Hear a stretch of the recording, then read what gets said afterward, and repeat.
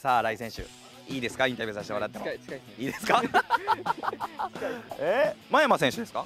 いや、新井です。似てますね。はい、新井勝則です。あれがちょっとファンの皆さんに自己紹介。はい、愛媛マンダリンパイレーツ背番号4番新井勝也です。以上です。新井選手といえば去年の後期シーズン優勝を決める試合で4打数4安打やったよね。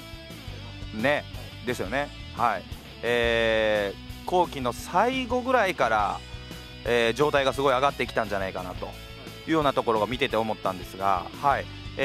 またシーズンが変わりました。今の状態はいかがですか。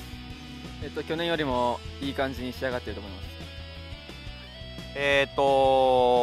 そうですね、自分のその強みであったりだとか、どういうところを高めていきたいっていうようなポイントはありますか。一番は走塁ですね。